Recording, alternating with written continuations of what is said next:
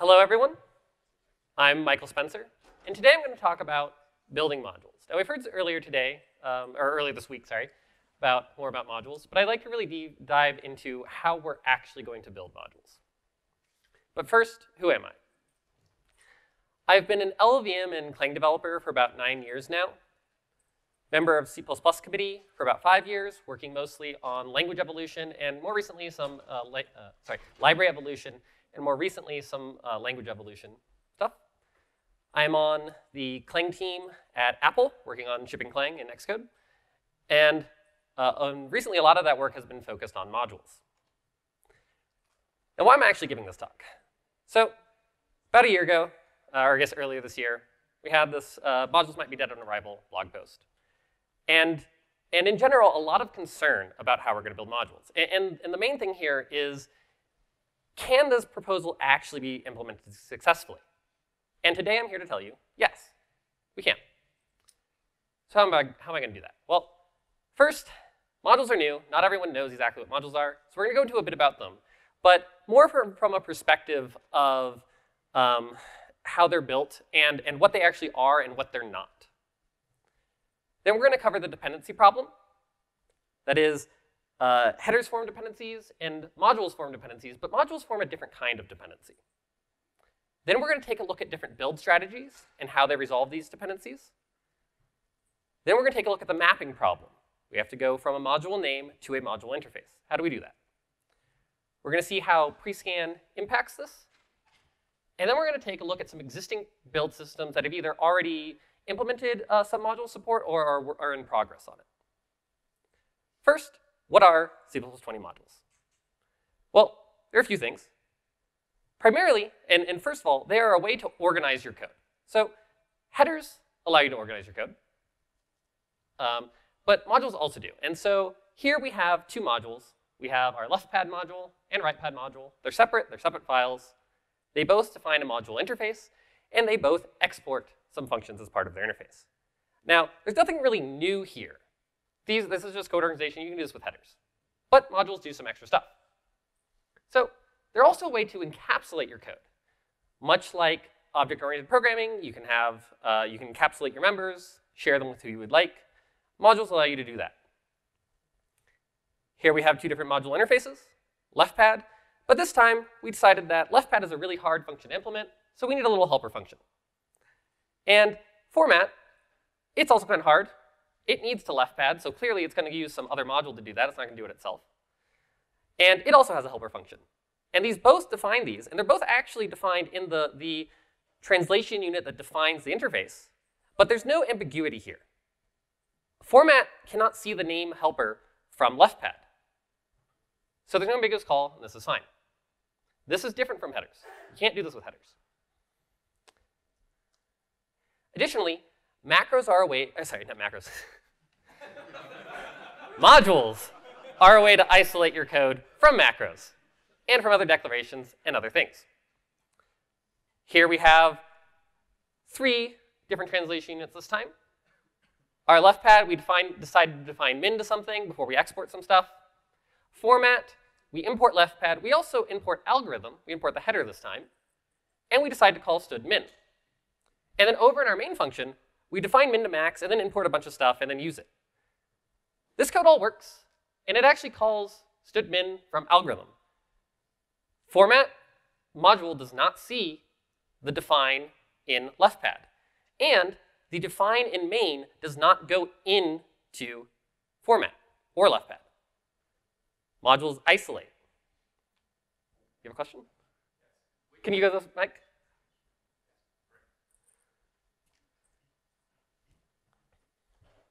Which definition of min is actually present at the bottom of main? It seems to be importing one definition after it's already had a different one. Of min?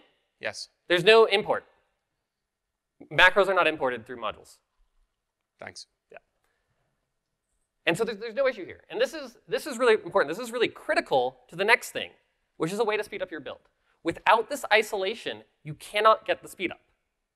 Because the isolation says that no matter where this module is used from, it means exactly the same thing. Now, modules are a lot of things, but there's also a lot of things that they aren't. And there's been a lot of confusion around this. So first of all, modules are not a namespace. Name lookup in C++, in your normal code, is not impacted at all by modules other than things being visible or not. It does not impact scoping. So a module's name only appears in module declarations and import declarations. It doesn't appear anywhere else in your code. Modules are not a build system. The standard has never defined a build system. Builds have always been implementation defined. And modules don't change anything here. Everyone has a different build system, and we're not trying to step on your toes with modules. We're allowing you the freedom to implement modules in a way that makes sense for your build. Additionally, modules are not a packaging system. This is not defining any artifacts, things that you can ship around. And there's things other than modules that you need to ship around as part of your build. Like you have .os and .as and .dilibs and stuff. And those are all part of packaging. Modules don't solve that. Modules are also not a distribution format. The standard makes no mention anywhere of module artifacts, BMIs, or anything. It just talks about module interfaces, which is source code. And modules are not related to libraries. There's no correlation between a module and a library, like a .a or a .dilib. In fact, you could, for instance, define a single Boost module and have every single library in Boost be part of it. Or, so you can spread the implementation of a module across different libraries. Additionally, a single library can define multiple modules. So it doesn't change anything related to that.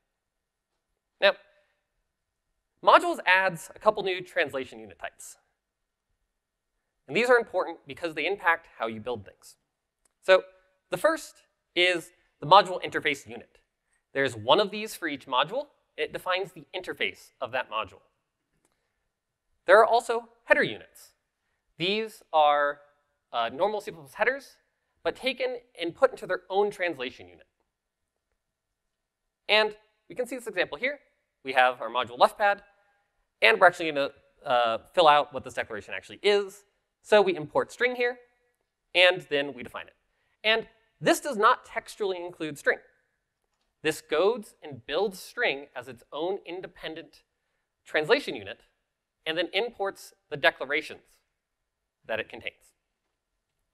Now, additionally, we have module implementation units. These are different. They don't have export, but they do name the module, and they are part of that module.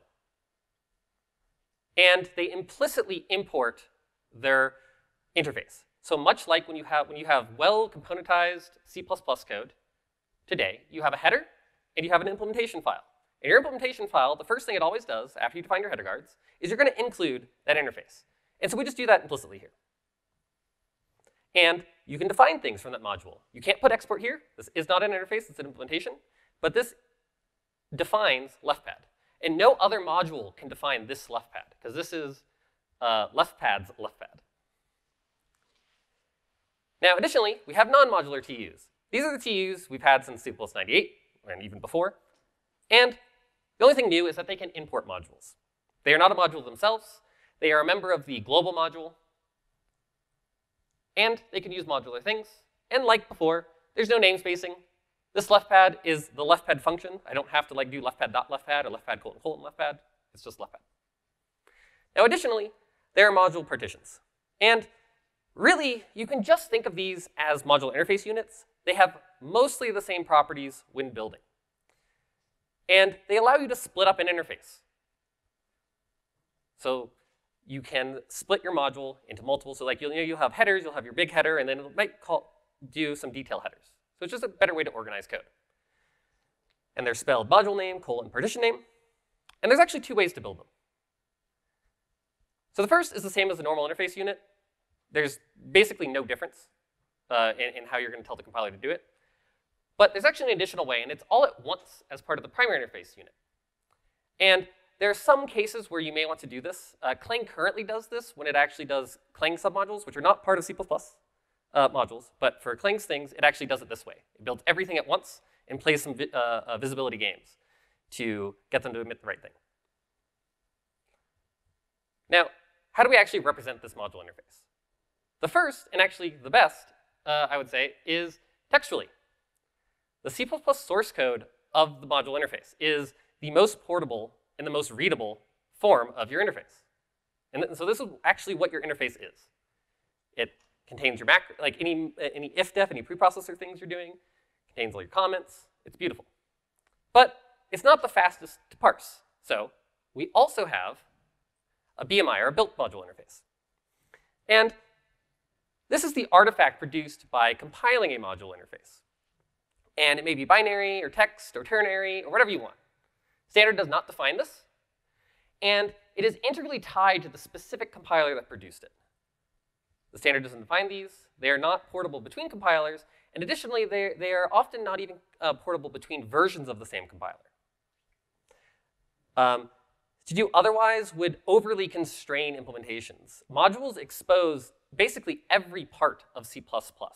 Any change we make in our internal representation changes these files. Now, how do you build an individual? Sorry, yes? Question, Mike?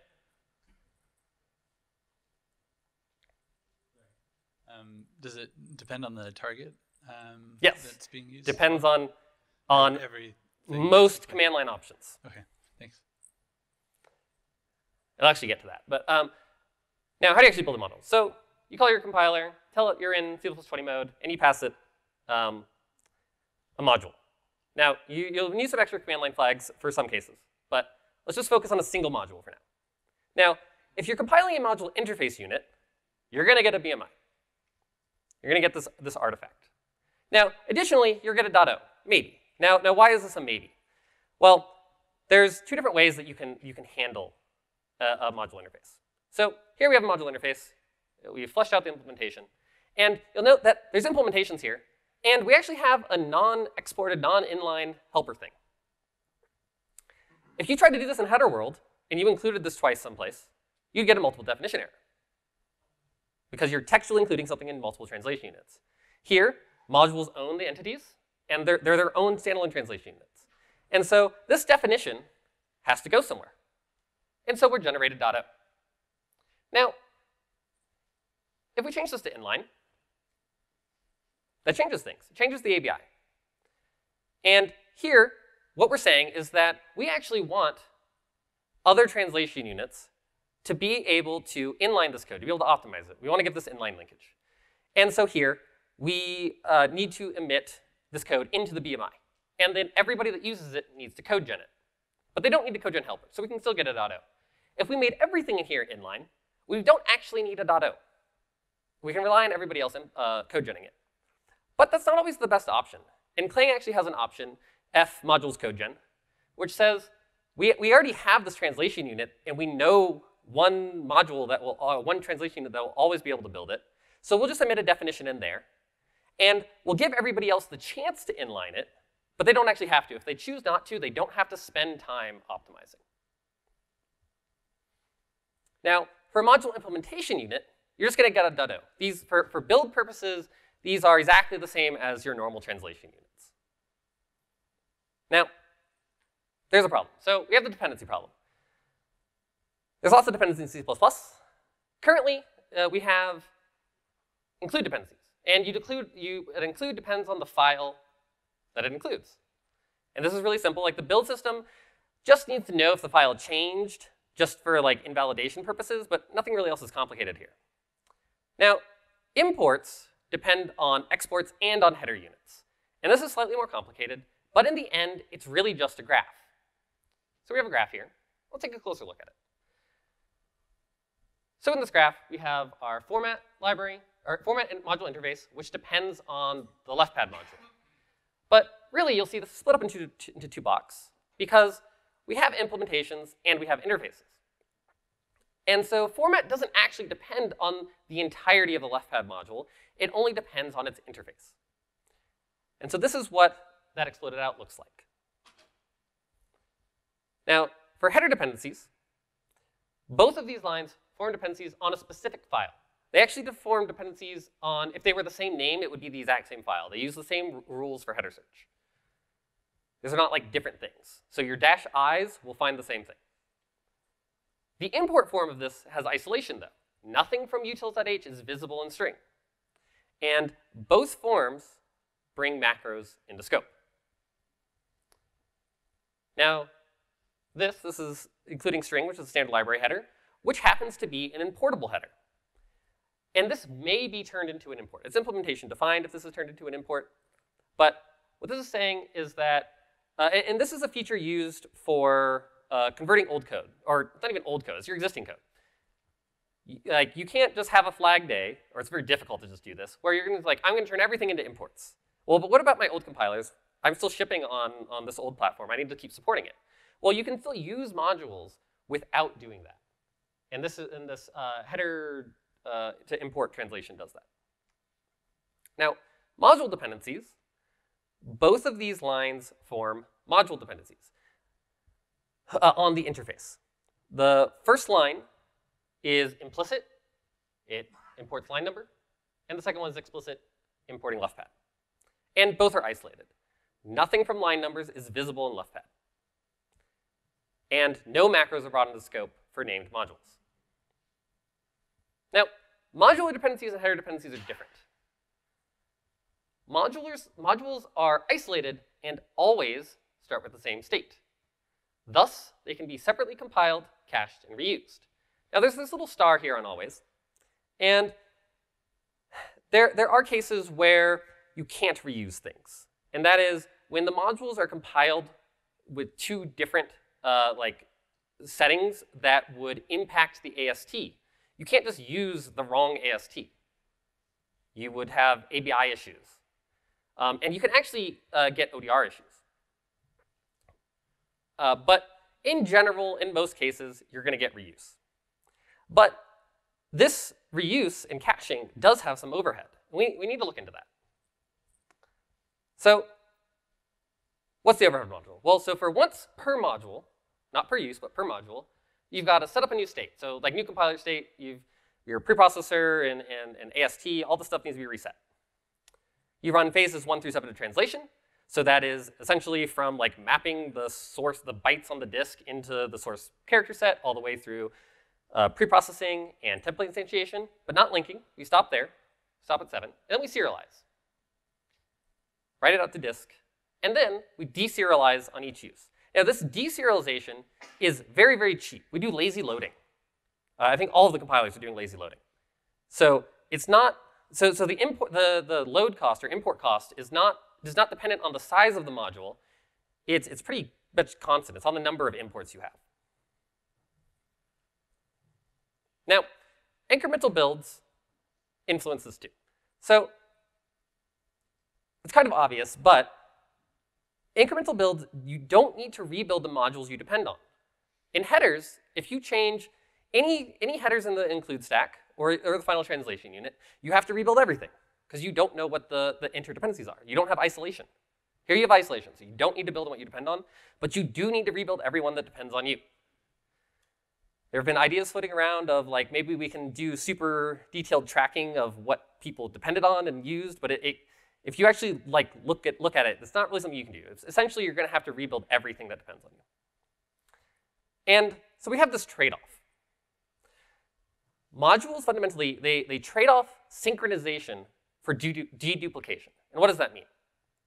Well, in the header world, there's no synchronization. When you like two different translation units can include a file, and it's read. They're both reads, no synchronization needed, no races, you're good. But they deduplicate work. There's no work sharing between that. You always have to duplicate work. Modules, they say, well, let's not duplicate that work. But how do you do that? Well, you do the work once and then you share the work, which means that you have some synchronization. You both can't go off and share this work before it's been done. Like we live in we have time goes forward, can't go backwards. But this trade-off really depends, like how this trade-off impacts your build depends on the shape of your build. And now, every project is different. Every project has a different shape. You've got one file, millions of files, no external dependencies to, if you have a good package manager, you can have thousands of them. We have some circular dependencies, deep dependency graphs, shallow dependency graphs. And all of this impacts how fast you can build. And it also impacts the effectiveness of incremental builds. So let's take a look at some build graphs. and see how this actually impacts them. So here we have a build graph. At the bottom of the graph is a single translation unit, and it depends on 8 things, or it depends on in things. Now, what does this look like in a file, like an actual source code? Well, in the header world, this would be include A, include B, include C, etc. And in this world, where you have a single translation unit, it does not matter how much parallelism your build environment has. You have a max parallelism of 1. You have a completely serialized build. In the modules world, you actually have as much parallelism as your build environment has. You go as wide as you would like. And you do have a cost on the thing importing all of these, but that cost is very small and is essentially on the order of the number of entities you use from these different modules, not the size of the modules. Now, as we saw earlier, this is more realistic. Still not actually realistic, but slightly more realistic. You've got these interfaces that actually have implementations. Now, in the header world, your parallelism goes as wide as you have implementations. As many translation units as you have, you can go that wide with headers. But you still have that one translation unit that's going to be the long end. It's going to depend on everything. And with modules, you're not. You're going to reuse it. You do have to wait until you build all of those header units or module interfaces before you can go ahead doing the rest of it. But it scales ridiculously. But not a real build. Let's look at a more realistic build. Now, this is a more normal project. You've got your main application down here over on the left, and your little helper over on the right. You depend on some mid-level libraries, which depend on some higher-level libraries.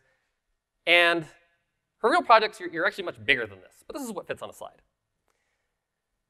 And on here, well, for headers, your max parallelism is 10. 2 at the bottom, 5 in the middle, 3 at the top. And your min parallelism is also 10. Because you don't care about, like, these relationships exist, but you don't care about them. You're just going to duplicate the work. But for modules, your max parallelism is, I believe, 7.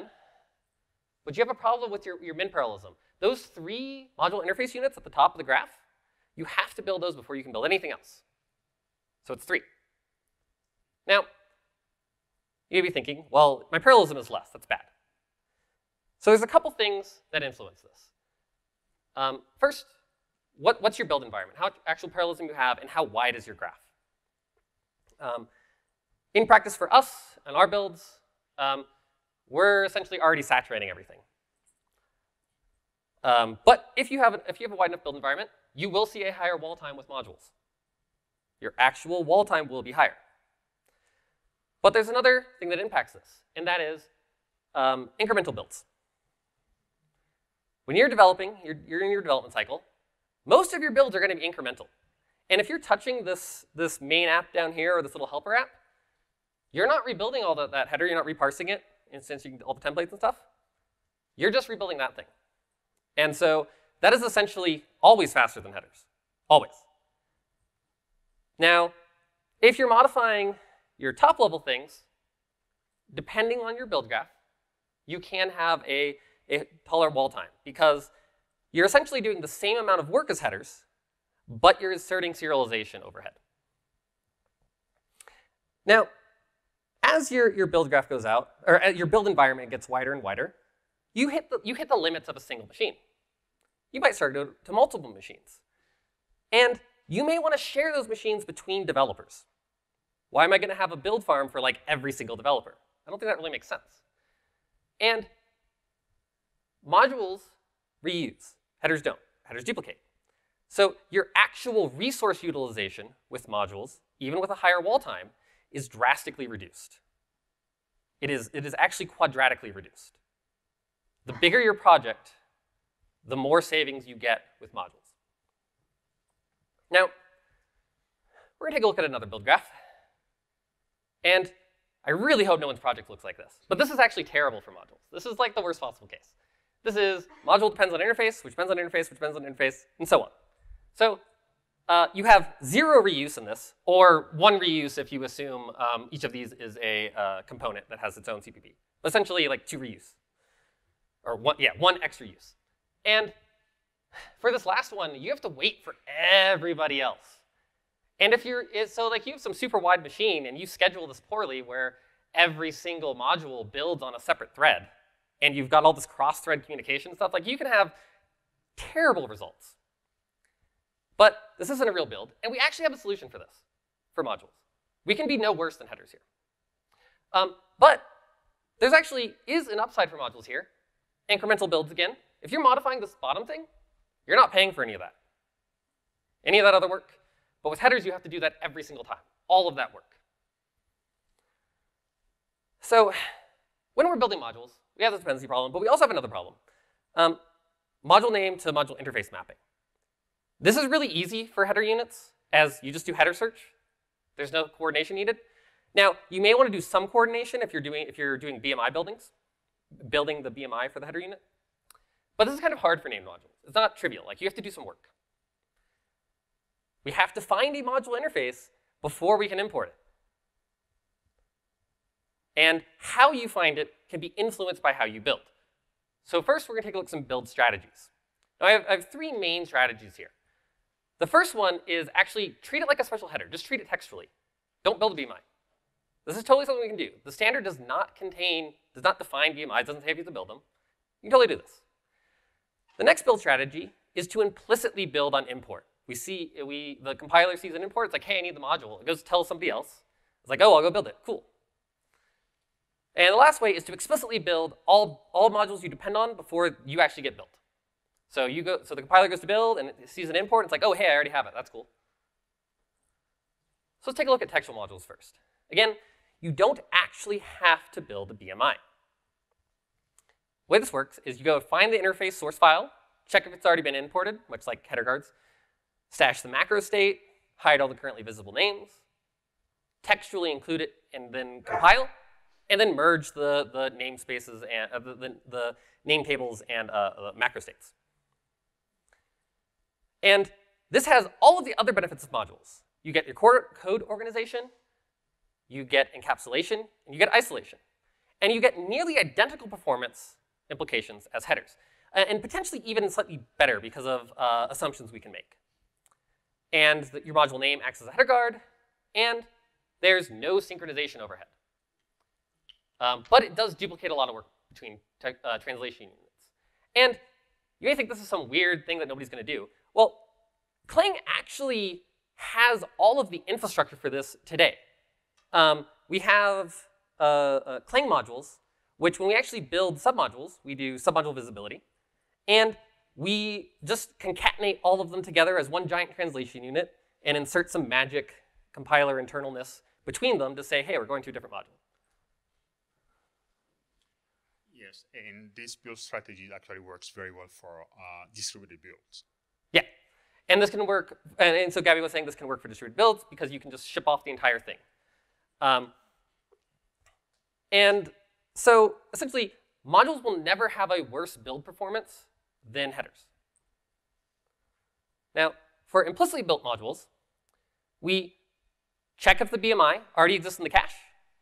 If not, the compiler goes and builds it itself, then it loads it.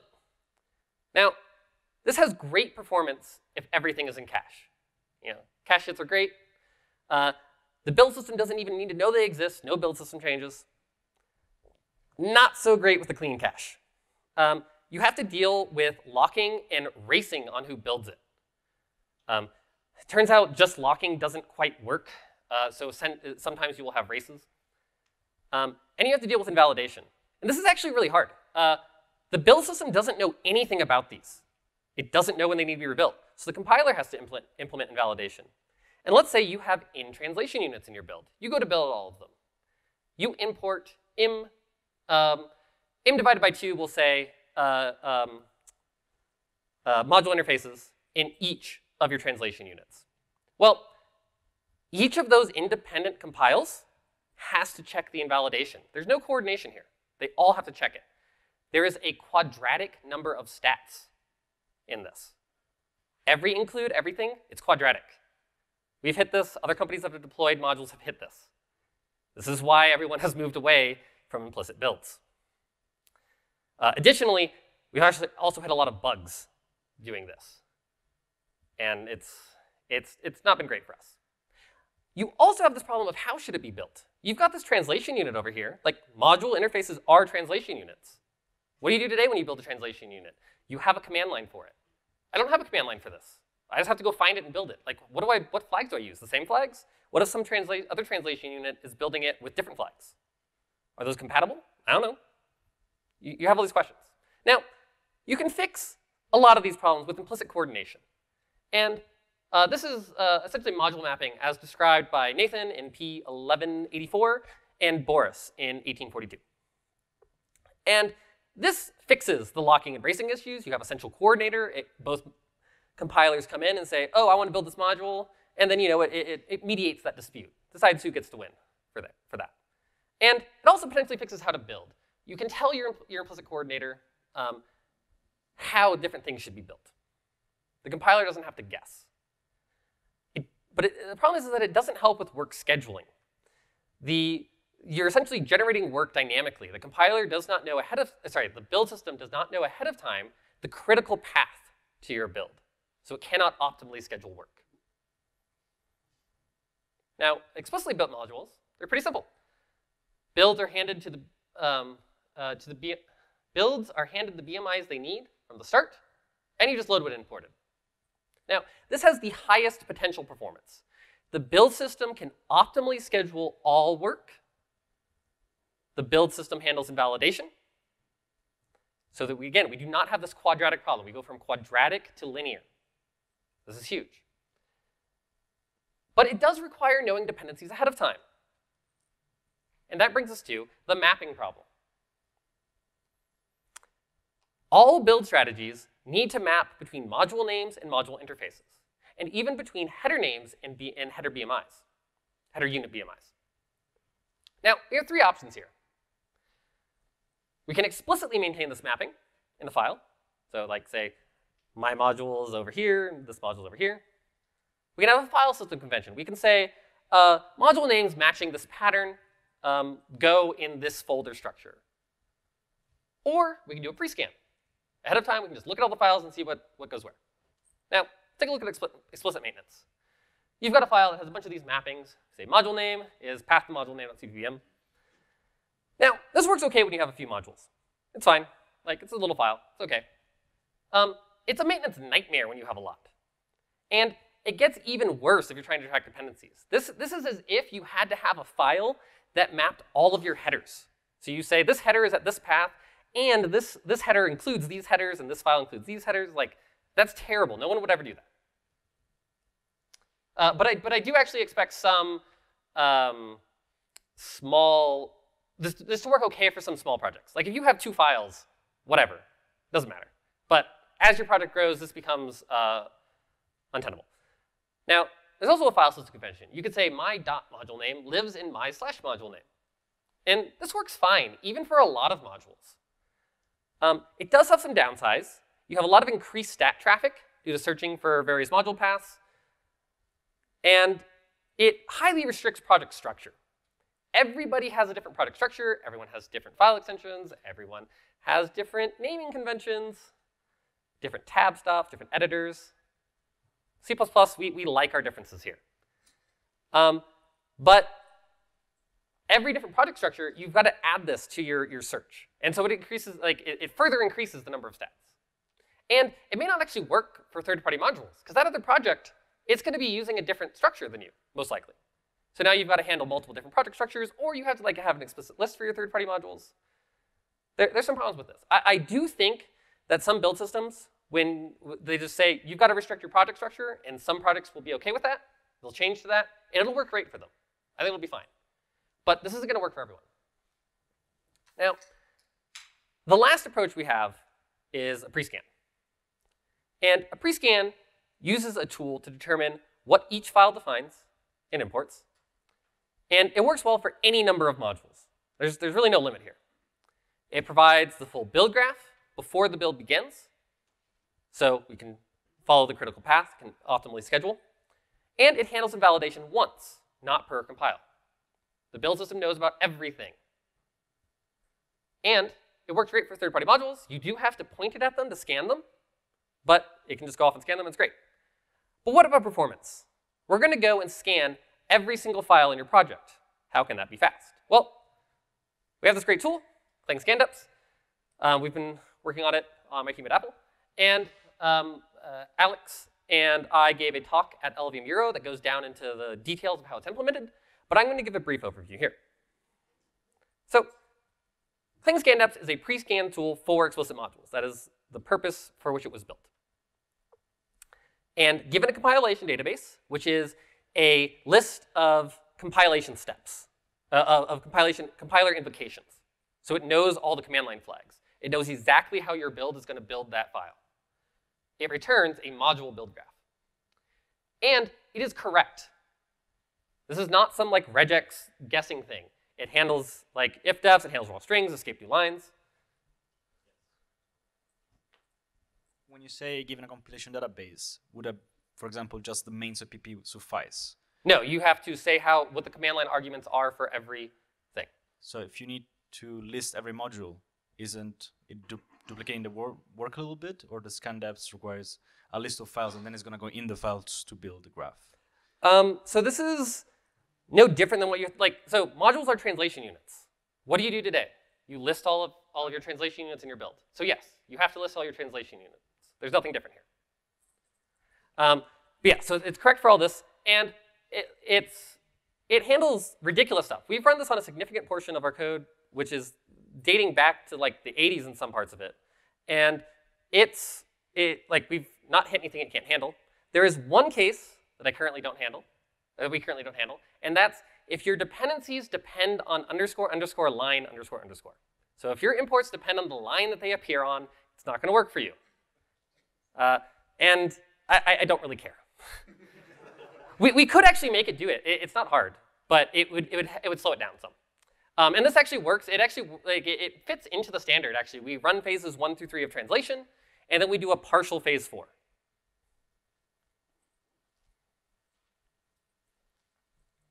What is the actual build system that you've been using for this build? So when for the output of this, So, no, when you run your own whole build, what's the thing that runs these things? Your Like, build is it system- Ninja, is it Xcode, what is it? your build system needs to run this tool first. What are you using currently for these tests? I've been doing prototypes, so right now I've been having like a Ninja thing do it. Right. This is not production done yet. But yes, where was I? I forget. I'll go to the next thing. So, but what about performance? So this thing is actually really fast. It's 3 seconds for all of LLVM and Clang of a 15-minute build, and that's 7,000 files and 3.8 million lines of code. And this is on an 18-core iMac Pro. This is multi-threaded. It shares things. And actually, only 33 milliseconds of this are reading files and doing the minimization. The rest of the time is spent in Clang's full preprocessor. We haven't rewritten the preprocessor yet. In Clang's full preprocessor, it gives you all those nice little character diagnostics, which means that it like does all this tracking of macros and source locations and all this ridiculous stuff that we don't even use. We can actually make this significantly faster. I'm pretty sure we can get this to easily get this to under a second for all of you in Clang. And so out of a 15-minute build on this machine, we essentially view this as free. Now, what about existing build systems? What are they planning on doing? Well, first, we've got your existing make build system or your existing Python script or Bash script or whatever you're doing that isn't going to be easy to change to do explicit. Well, it would kind of be ridiculous if it's a huge project to change this to do explicit builds. Explicit builds expose the full build to the build system, meaning you have to change your build system. It's going to be easiest in this case to do implicitly built modules. Now, there's a couple ways you can do this. You could explicitly list all the modules for the module mapper, but that has all the problems of explicit modules. Now, if you could also use the pre-scan. You can still do a pre-scan with this model. You pre-scan, you populate a database, and then you do an implicit build that looks it up in the pre-scan database. Or you can use a file system convention. So any of these will work. They're going to have different performance trade-offs. But in this model, don't expect amazing performance. You're going to have the quadratic stat problem, and you're going to have the build system not really knowing how, it doesn't know about all this other work. You've additionally got the compiler spawning extra work that the build system doesn't know about, so you may oversubscribe your system. But I think this will work fine for some projects. But don't go do this and then see their performance and be like, oh, modules don't work. There's no point in doing it. You need to understand the overheads and the trade-offs that you're making. Now, for CMake, we're in pretty good state here, actually. The developers are actively engaged in C++ committee. They show up to the committee meetings. They show up to all the tooling subgroup calls. And they actually already handle Fortran modules, which are actually kind of worse or harder to handle than C++ modules. They allow multiple modules per file and some other weirdness. And they're doing it by explicitly building modules after a pre-scan. Now, we have build 2 from Boris over here. And earlier, he gave a talk, and he's actively involved in the committee also. He shows up to committee meetings and shows up here. And to all the tooling stuff. And so build 2 implements a module mapper service for includes and does a pre-scan for named modules. That's right, Boris? Cool. Now, Mason, I actually don't know if I'm pronouncing that correctly, but there's a GitHub issue right now that's currently tracking this. It looks like they're planning on doing pre-scan. Yes. I am the maintainer and lead developer. That Cool. is not true. There are people who want us to do a pre-scan, but we don't want to do that. Okay, but I have further questions once the thing is Yeah, fully let's over, so let's cut back to that. Okay, so correction from the head maintainer of this. There were some thoughts, but they don't necessarily want to do that yet. So I guess we're not quite sure what Mason's going to do yet. Now, Ninja's not really a build system. Ninja is a build executor. But thanks to the folks over at Kitware, CMake recently got support for dynamic dependency edges, discovered via pre-scan. And with this, CMake can target Fortran and C++ modules. Now, I want to recover a few points. So the first is that modules are translation units. All of the build properties that you think about when you think of a .cpp, they transfer over to modules. There are some additional semantics and things you need to think about for building, but they're translation units. Next is that modules provide isolation. And this is the fundamentally new thing that they do in C++. It does not matter where they're imported from. They only care about themselves. They don't care about anybody else. They're kind of selfish. And with modules, you trade serialization for deduplication. There's this trade-off. You have to think about that. And the impact of this trade-off depends on the shape of your build. If your build has a single point dependency edge, that's a serialization point, and you gotta wait on that. And you may want to break that up. And explicit builds with the pre-scan are fast in practice. We've done this internally, and it's worked pretty well for us everywhere. And so I encourage looking at the solution. And with that, are there any questions?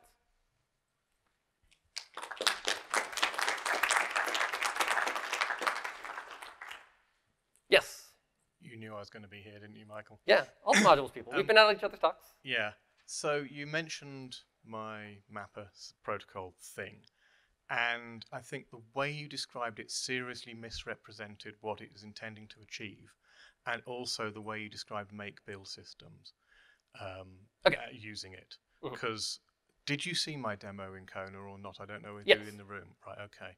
Yeah. So for the benefit of everybody else, I did a proof of concept of adding mapper technology into GNU Make. So I don't believe that kind of approach has the quadratic behavior you described in your slide there. You don't have to have the make can figure out the dependencies? It doesn't have to, the compiler doesn't have to check when it loads the module?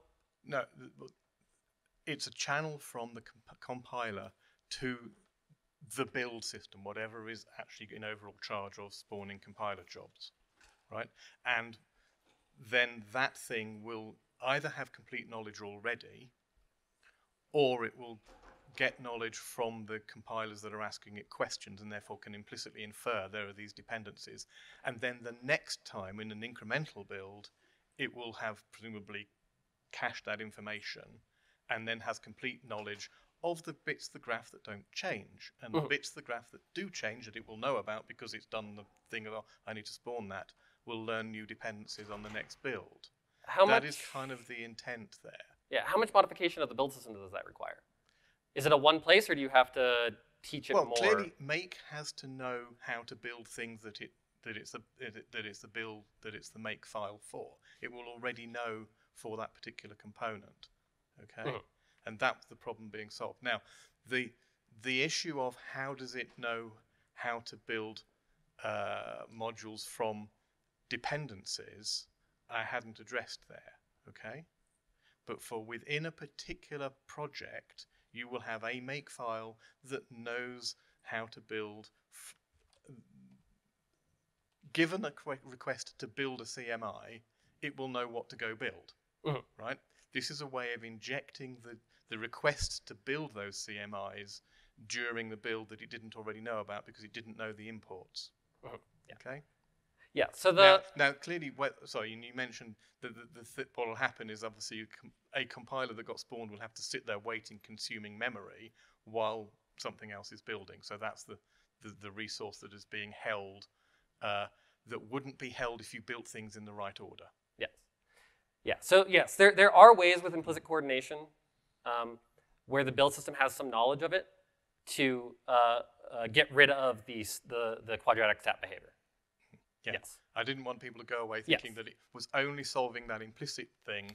It provides a mechanism by which the compiler and the build system could communicate dynamically if they wanted to. Yeah, and also it avoids each compiler having to load up some kind of database of mappings.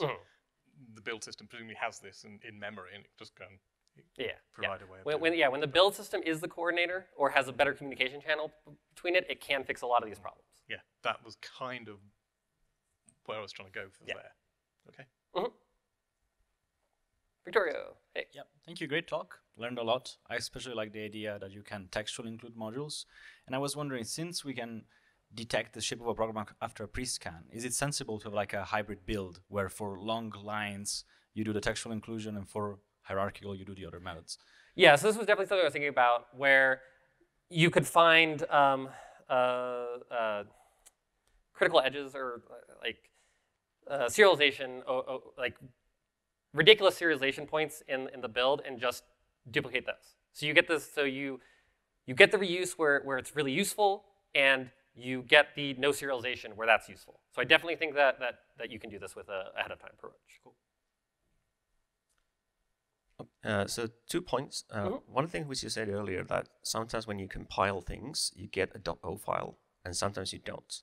And this is based on the contents of the file? No, this is going to be based on the compilation flags you pass to the compiler. There's some different strategies for this, and we haven't fully decided exactly what the trade-offs are there. Like, we kind of know. Okay, but the point is that hasn't been finalized. When you specify compiler flags, you will know in advance whether an O file comes up. Okay, good. Yes, you will know. Yeah, because if it didn't do that, it would be hell to integrate. Yes, it would be terrible. Right. Okay. Like if you don't have a -o for your .o, we're like, we don't know where to put it. We're not going to just like drop it somewhere. The current working directory is a popular choice. But anyway, as for the scanning, one of the big problems there is that suppose you do the scanning and everything is fine, and then you need to build. And then you have files A and B, and one uses the other. And then you edit both and change their contents. So now you can't just build because you build them in the wrong order, because you have the old thing. So you need to run the scan every time. Yeah, but the scan only needs to look at the files that have changed. For headers, it also needs to look through those, but it only likes to look through but also needs to look up how it did. But anyway, so in your model, is there a way, like same thing where the compiler talks to the build system using some sort of socket interface or something? In the fully explicit model, no. You don't. Okay.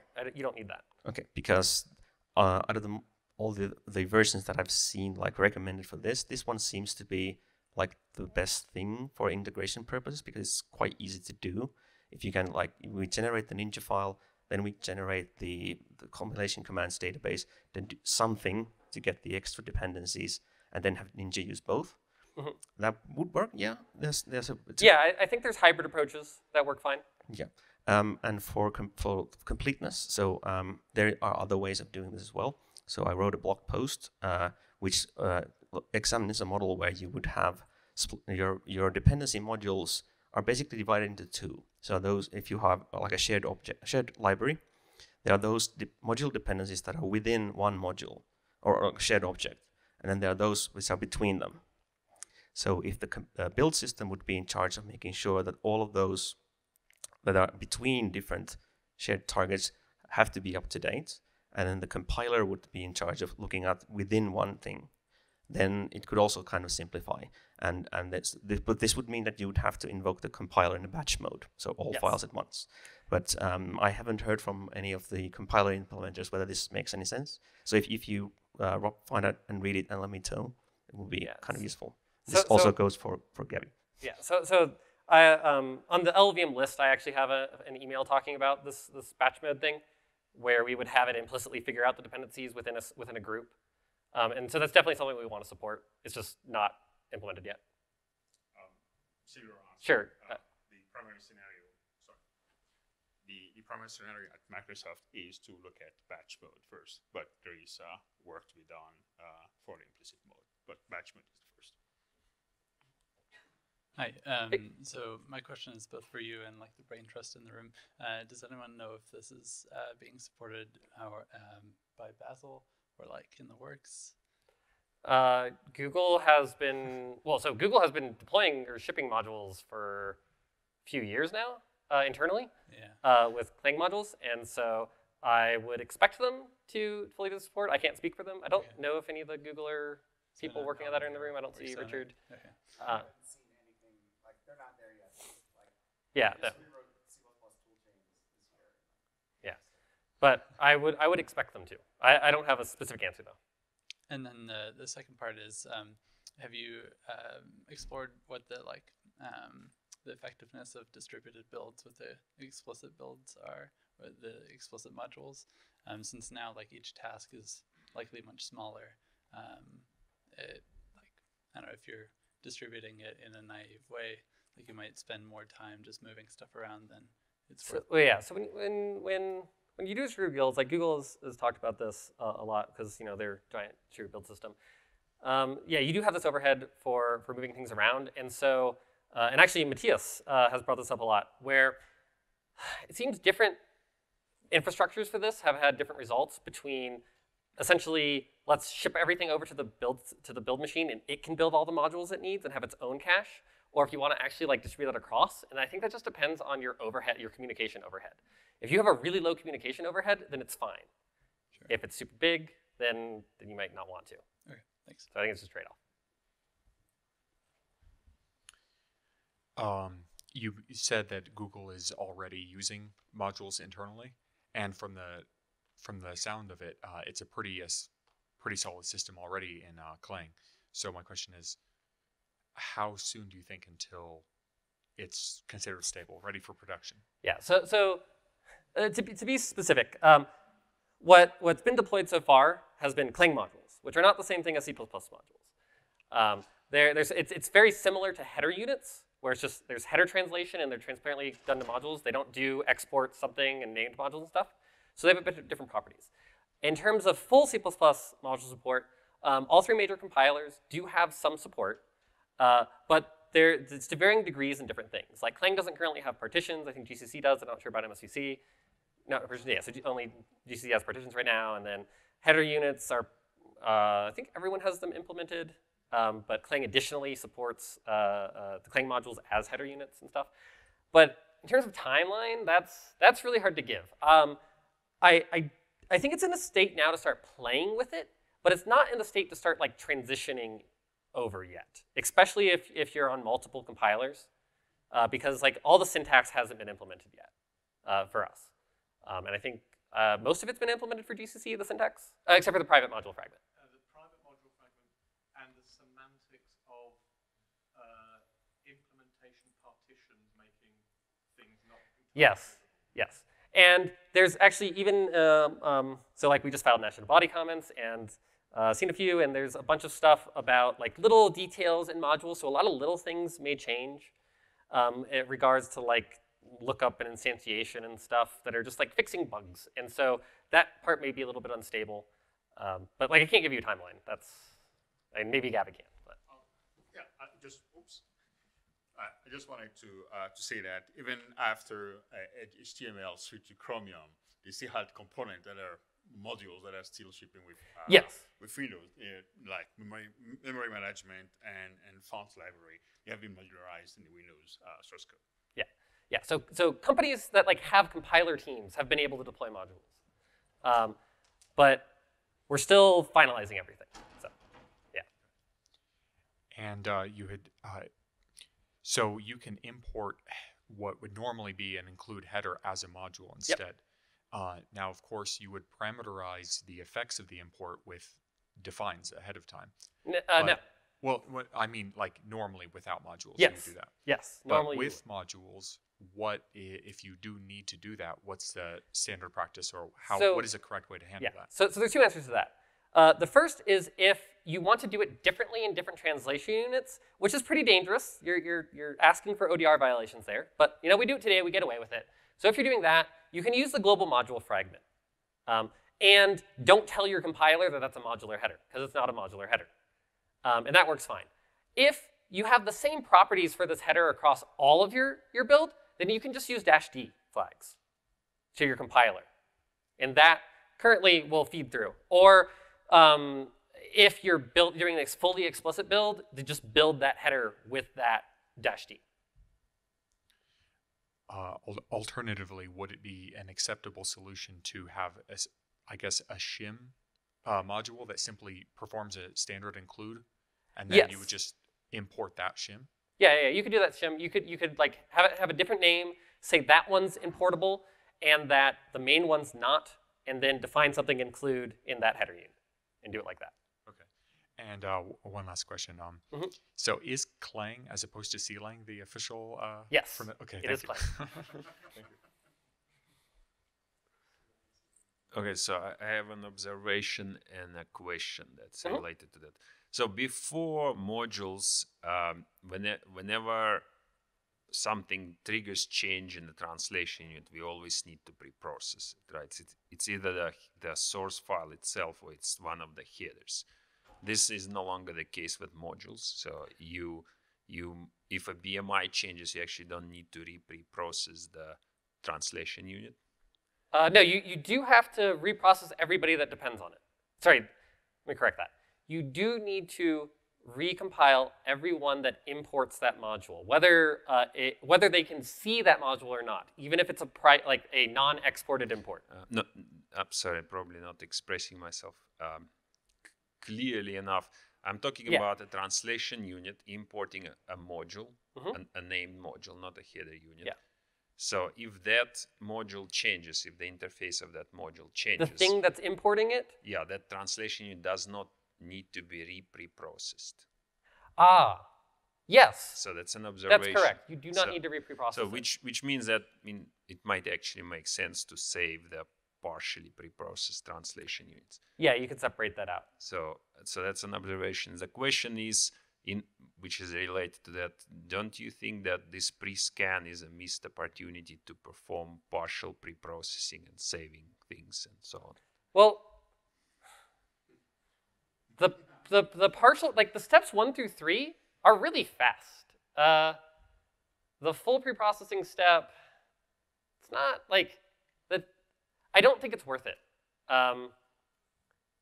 We could experiment with that. We could have the pre-scan step, instead of minimizing it, could not minimize and spit out the full thing. Not minimizing, though, it takes like 40 seconds to scan all of LLVM and Clang. So like, there's a huge gain in the minimization. And so it's probably worth it to experiment and see if it's worth it to pay more up front to maybe pre-process a little bit less later. But I'm not convinced yet on that. I wanted to make at least 2 observations. The first one is about implicit module lookup. That is what you refer to as the using the file name and the path as the module name. So like the file system convention? Yes, the file system convention. I did write a paper about that. It hasn't been discussed yet, but the idea is to make it a linear lookup, so not quadratic. How would you make it a linear lookup? If you only have a single path to look up, you only have a given fixed set of names it could Yeah, possibly be. so the quadratic problem is in that you actually do hit if you just use a file system convention and no coordination, no central coordination, is that you have to check invalidation of the modules when the compiler loads it. That's the quadratic problem. I'll come and discuss it afterwards with you.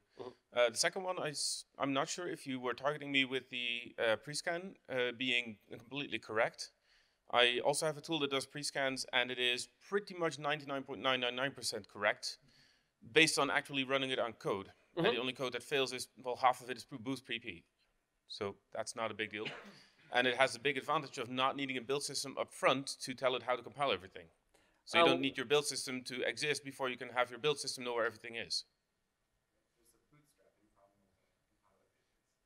You need to have all your dependencies listed in your build system file so that you can tell where everything is. You don't need the dependencies listed. You just need the files. But you do need the entire compile database, which includes all the dependencies between projects. So the compilation database does not need to include that. It does not need to include the, if you would import this, use this module. You don't need that part. You just need the flags that impact that build, ignoring other dependencies. That includes the include directories, includes defines that would come from other components. So you do sort of need to have your entire build listed out in order to have the rest automatically generated. But there's nothing new here. Like, you don't need anything new. No, that's true. It's like you set up a CMake build and like it just works. Like, so yeah, you can't just point it at a directory with nothing in it, like with no other guidance, and have it figured out. That would be my ideal. But we'll probably take 8 hours tomorrow to discuss it further. Yeah, So I don't think that's viable because of like as soon as you want to send a command line option, what do you do? Well, you need to like start like what file do you want to set that command line option on? All of them? Some of them? I don't know. Like, are you even building C++20? I don't know. Like, yes. There's all these questions, and you need some way to answer them. We'll discuss it tomorrow. Yeah. I was wondering, were there any scenarios where the change to the interface file did not trigger the rebuild of the BMI? Yeah, so that's brought up a lot, and I touched on it a little. So say you're in an interface file and you change a comment. You delete a line out of the comment. Yeah. Cool, I don't need to rebuild anything. Well, I need to emit diagnostics. You have a template in that interface file, and I instantiate it, and I emit, and I do something bad, and it fails inside of the instantiation of that template. BMIs don't contain source code. They contain source locations. It's referencing that file on disk. Okay. If I try to omit a diagnostic, it's going to point to the wrong line. Okay. If you don't care about that, yes, you could figure out a model where you do content hashing, or you do like if content hash not changed, don't set, and then like your build system won't need to rebuild because it'll if you do restat, then the build system will say, oh, nothing changed, I can do that. But then your diagnostics will be wrong. So like, there is potential there, but the cases you can do it on are so minimal without vastly changing the compilation strategy and structure that we've had for the past like 40 years. Okay, thanks. Cool, and thank you.